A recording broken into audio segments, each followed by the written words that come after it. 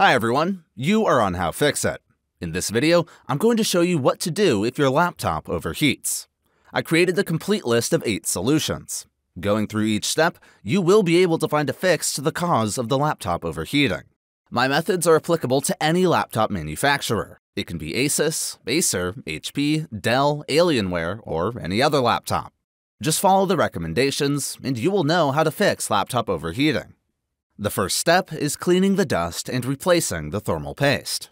In 90%, the laptop overheats due to a dust-clogged cooling system, especially a common problem of overheating and shutting down while playing games on a gaming laptop. With constant loads on the processor, the fans work at high speeds and draw in a lot of microparticles. Over time, these microparticles form a layer of dust on the radiator fins, which disrupts the internal airflow and overheats the laptop.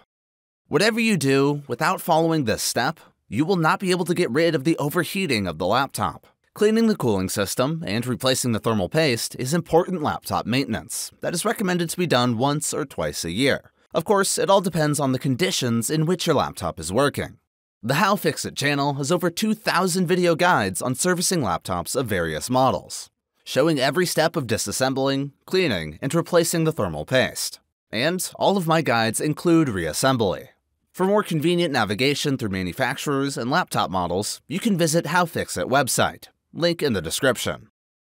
I also recommend watching my video with the tests of the best thermal paste in liquid metal.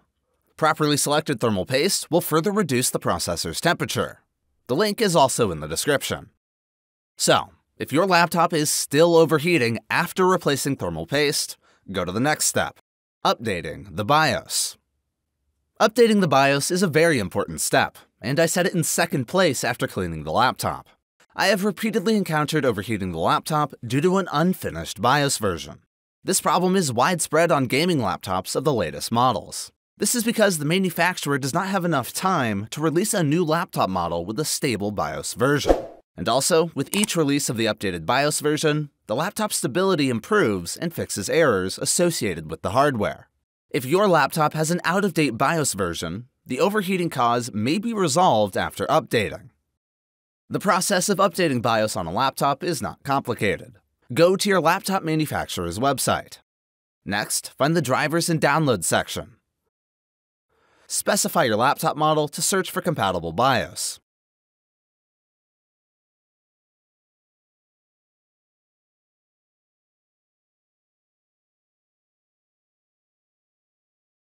Download the latest BIOS for your laptop.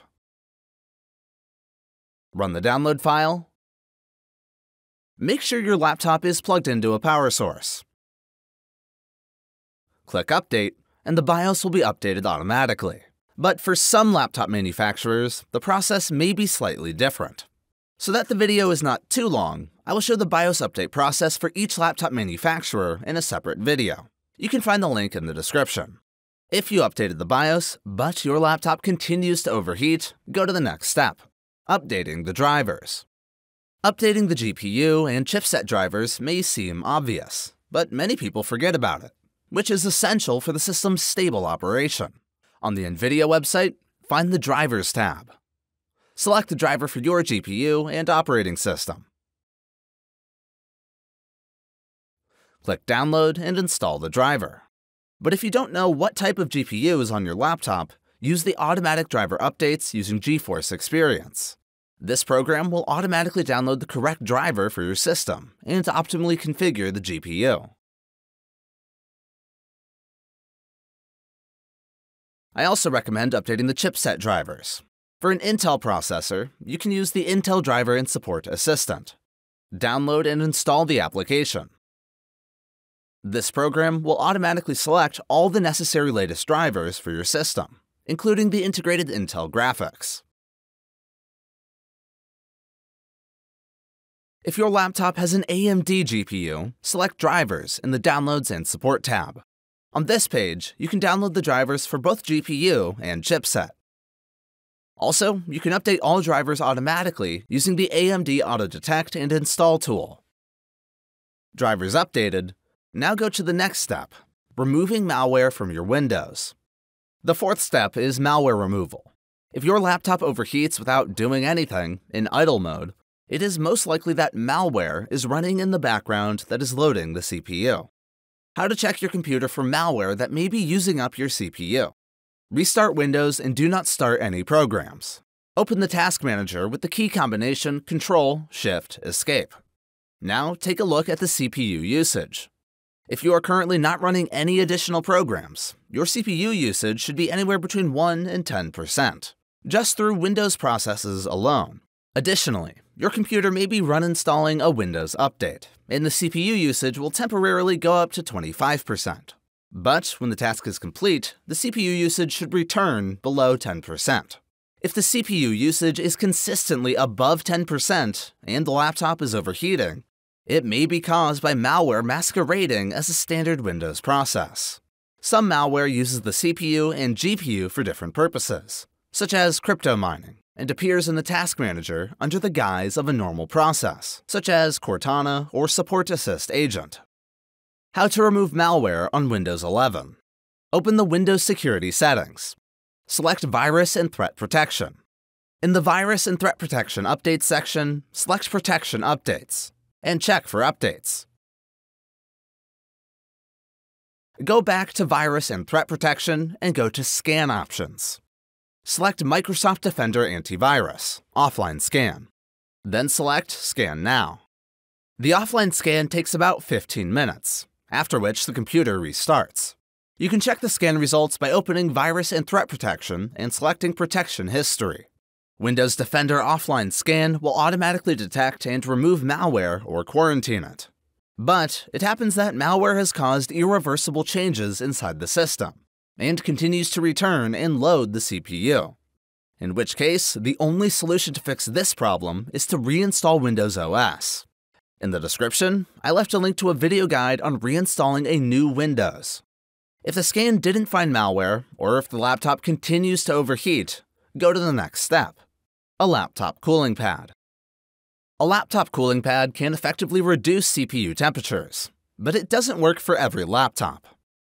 I have already done a detailed test, where I took several laptops from different manufacturers as an example, to show in which cases the cooling pad will give a real result in reducing the laptop temperature, and also show for which laptops it's not effective. On some gaming laptops, I could reduce the temperature by 15 degrees Celsius due to the cooling pad. Also, you will find the answer to the question of how to choose the right cooling pad for your laptop. I recommend watching this video to understand if the cooling pad is suitable for your laptop. I left the link in the description. But if your laptop is overheating even with a cooling pad, move on to undervolting the CPU and GPU. Undervolting CPU. Very briefly, what is undervolting? This is a decrease in voltage on the laptop CPU. Therefore, by lowering the voltage, the temperature will decrease. This is one of the effective ways to get rid of laptop overheating. It also improves CPU performance. Can undervolting damage my laptop? Undervolting is not overclocking. Usually, it's safe for a laptop CPU. The worst thing that can happen, if you undervolt the processor too much, your laptop may experience instability or freeze, including the blue screen. I use ThrottleStop for undervolting CPU on a laptop. A link to this program I left in the description. Let's start undervolting.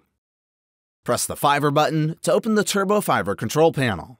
Here you see a lot of options and sliders, but don't worry, the undervolting process is actually very simple. You need to change the values in the CPU core and CPU cache parameters. Let's start with the CPU core. Check the Unlock Adjustable Voltage box. Now we can lower the voltage on the CPU. To do this, move the Offset Voltage slider to -50 millivolts. Click on CPU cache. Follow the same steps. CPU core and CPU cache must have the same undervoltage. Why start with 50 millivolts? Modern mobile processors respond well to undervoltage ranging from -125 to 165 millivolts, while older 3rd and 4th generation Core i series processors can only withstand undervoltage down to -50 millivolts. Therefore, a safe starting point for undervolting is -50 millivolts, and then you can gradually increase it. Click on Save Voltages immediately. Apply, and OK. Next, you need to check the stability of the CPU using the built-in TS Bench tool. Set the size to 960 and hit Start.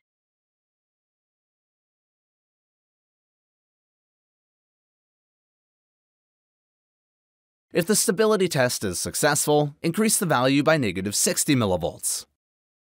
You can progressively go higher and check for stability with TS Bench until you find the last point at which your laptop is stable.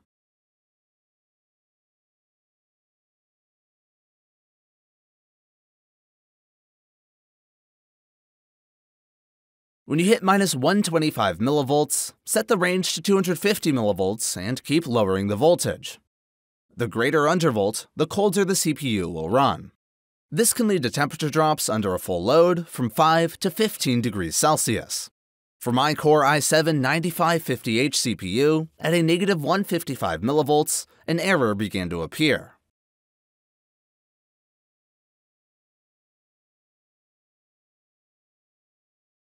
And a value of -145 millivolts, the laptop works stable.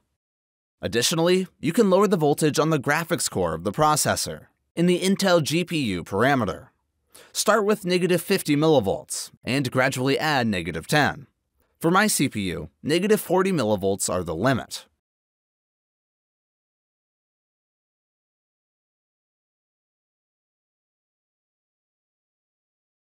Once you've found a stable value for your processor, run any demanding game or benchmark application and test the laptop with a long load.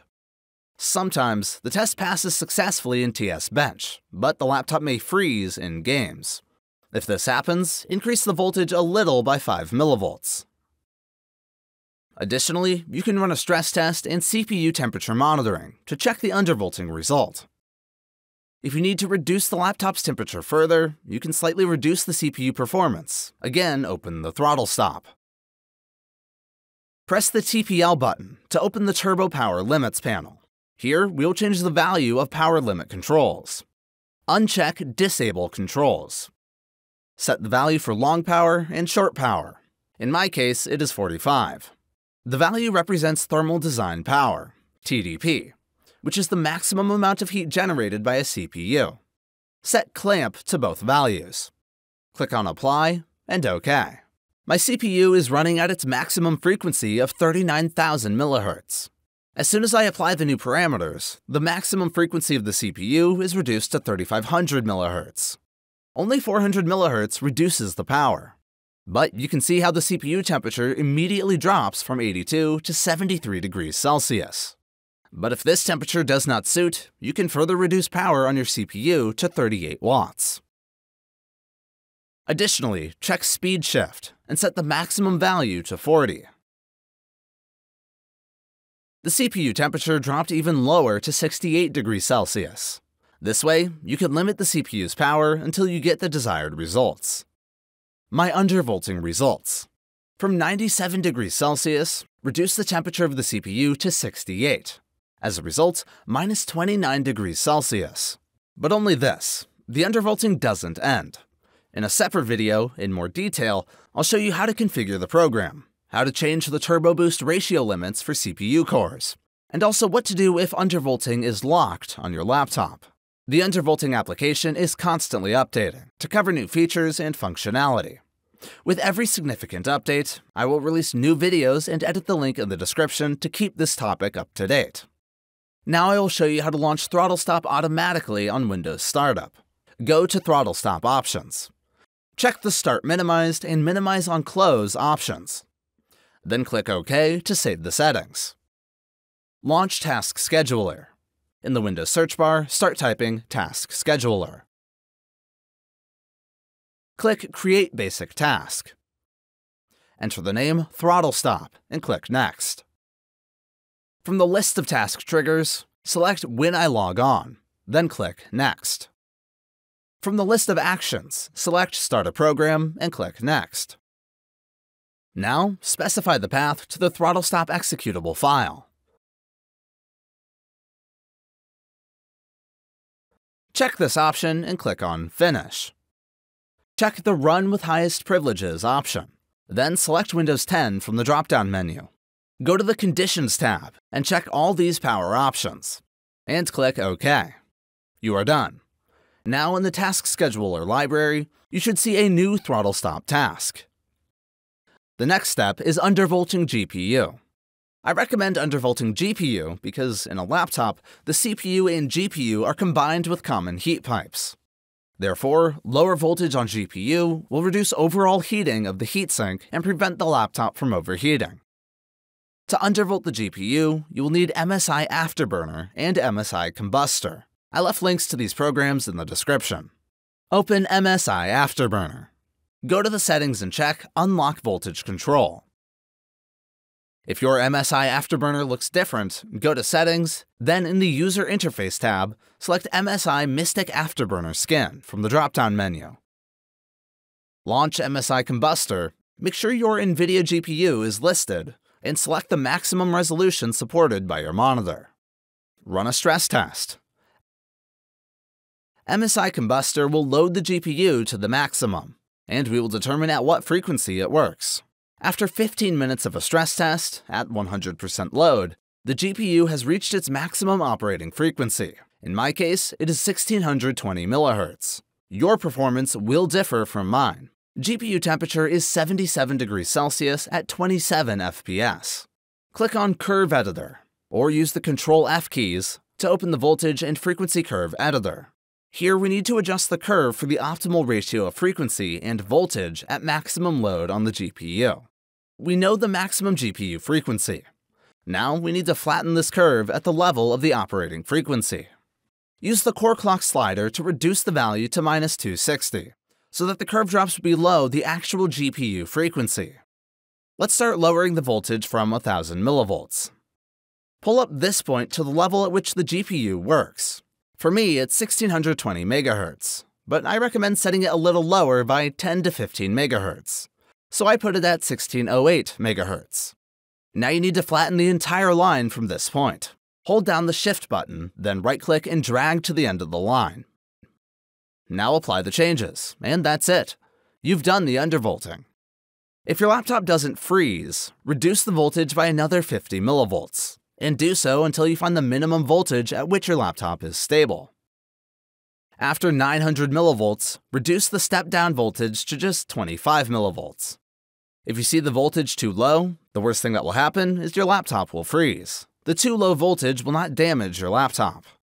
So, for my GeForce GTX 1660, the maximum is 775 millivolts. Dropping below this value, my laptop begins to freeze. My results of the undervolting. The temperature dropped by 6 degrees Celsius while saving the GPU performance, still the same at 27 FPS. Now let's save these changes to the first profile. If the GPU performance is not important for you, and the main thing is to reduce your laptop temperature as much as possible, you can set the slider for core clock and memory clock to the minimum value. You can also set the power limit to 80%. After a couple of minutes, the temperature dropped to 66 degrees Celsius, but the FPS also dropped to 20 frames. Save these settings to the second profile. You can now switch between the modes for different tasks. How to add MSI Afterburner to start up Windows. Go to Settings. Check the two options Start with Windows and Start Minimized, then Apply. Click on the button with the Windows icon. Select the profile and click Apply. Now, Afterburner will automatically start when you start Windows. The next step is disabling Turbo Boost. So what to do if the laptop overheats even after undervolting? In this case, you can proceed to more radical methods. Disable the turbo boost of the CPU. Yes, disabling turbo boost will limit the CPU's performance, but it's guaranteed to reduce the laptop's temperature. Before you disable turbo boost, I recommend you pay attention to the manufacturer's recommendation and make sure that your processor's temperature does not go beyond regular thermal operation. What is the maximum temperature for a laptop CPU? I will refer to the official answers from Intel. So Intel says that their CPUs can run for a long time at core temperatures of up to 100 degrees Celsius, and in some cases, even up to 110 degrees Celsius. Temperatures below 100 degrees Celsius are completely safe, while temperatures over 100 to 110 degrees Celsius are not safe. That's why Intel sets the thermal throttling temperature to 100 degrees Celsius. The CPU is designed to automatically throttle and slow down as much as necessary to keep the CPU at a safe temperature. You can always follow the link, select a processor model, and find information on the maximum allowable temperature of the processor chip on the specification page. The Intel processors are well designed, and you shouldn't worry about it unless it prevents comfortably working on your laptop. Sometimes you need silence, but the laptop fans make a lot of noise. And sometimes the laptop surface is so hot that it causes inconvenience. You can disable Turbo Boost and ThrottleStop, the program for undervolting, and even easier to do this through the Windows control panel. How to disable Turbo Boost in Windows. In the Windows search setting, start typing power, then select Edit Power Plan in the prompts. Click on Change Advanced Power Settings. Expand the Processor Power Management option. Now open two options, minimum and maximum processor state. In the two options, set the plugged-in variable to 99%. Click Apply and OK. I include a stress test and temperature monitoring to show you the result after disabling Turbo Boost. As you can see, the CPU temperature drops from 82 degrees Celsius to 57. The CPU speed also dropped from 3990 MHz to 2590 MHz. As a result, we reduced the temperature by 25 degrees Celsius, but lost CPU performance by 1400 MHz. If your laptop hasn't hardware issues, this should stop overheating. But if your laptop is still overheating, go to the final step of my list. Checking the cooling system. If you are on the 8th step, checking the laptop cooling system, most likely, the cause of overheating is a faulty fan or heatsink. Let's start by checking the fan. Most modern laptops perform extended pre-boot system assessment, and all errors are recorded in the BIOS event log. How to view a BIOS system log. When you turn on the laptop, you need to press a key to enter the BIOS. It can be F1, F2, F10, F12, or delete. Which of these buttons depends on the manufacturer of your laptop. Now you have accessed the BIOS menu. Find the System Logs section, which may be called Event Logs. Also, your BIOS may look different from mine, but the logic is always the same. The System Logs section contains BIOS events and thermal events. The BIOS events section has errors, fan malfunction. Depending on the type and version of the BIOS, the error may be called fan failed, fan error, or fan not working. In the thermal events, these are entries about the fan stopping. All of these errors indicate problems with the laptop's cooling system. What causes CPU fan errors? Let's look at the main reasons. Fans or air vents that are obstructed. Dust accumulation on vents or fan. Not enough ventilation. Physical damage, for example, a broken fan blade. Out-of-date BIOS and device drivers. In rare cases, it may be a faulty fan speed control chip. That is, the fan works, but not correctly, which causes errors. You should have identified and fixed these reasons by following steps 1 to 3. In this case, the only cause of incorrect fan operation remains. But before you buy a new replacement fan, I recommend checking the heat pipe. It may seem strange, but the thermal pipe that conducts heat from the CPU to the fan can be broken. Now I will explain why.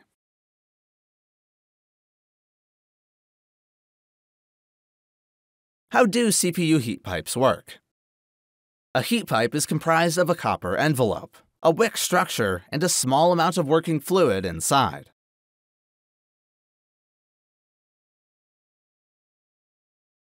The heat of the processor is transferred into the pipe, and this heat will cause the liquid inside to boil and evaporate. The vapor moves towards the opposite end of the heat pipe, which is colder. Because the fan is blowing ambient air across the surface of the heat pipe, this removes the excess heat. The removal of heat causes the vapor to condense back into a liquid, and this liquid flows back along the wick to pick up more heat. And so the cycle repeats. How do heat pipes fail? If a micro crack occurs in the copper envelope, the working fluid evaporates through this crack, and the heat pipe immediately stops conducting heat from the CPU to the fan. This causes the laptop to overheat. The heatsink replacement is the only solution in this case. I had such cases of laptop overheating when the heatsink was faulty. The reasons may be different, from low-quality copper alloy tubes, factory defects, constant overheating of the cooling system, or a laptop falling, which caused a micro crack in the copper shell. You can check the heat pipe yourself. You'll have to disassemble your laptop and remove the cooling system. You'll also need a lighter. Now, using a lighter, start heating the heatsink in place for the CPU. With your other hand, hold the pipe on the opposite side where the fan blows. You should feel how the heat pipe gradually transfers heat to your hand. If you feel the rising heat, then your pipe is working. Otherwise, if you do not feel the heating, the pipe is faulty, and you need to replace the heatsink.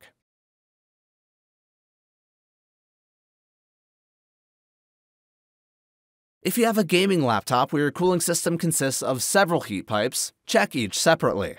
Even one faulty pipe will cause the laptop to overheat. So you've identified the cause of the failed cooling system. Now you need to buy a new compatible fan or heatsink.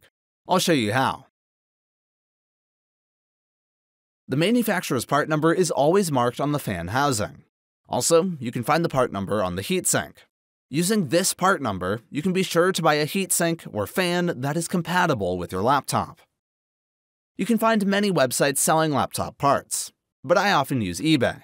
You will most likely find the right spare parts even if you just enter the laptop model.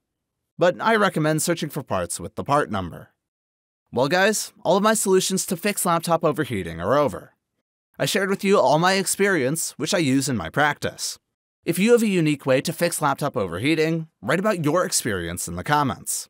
I really appreciate that you watch my videos.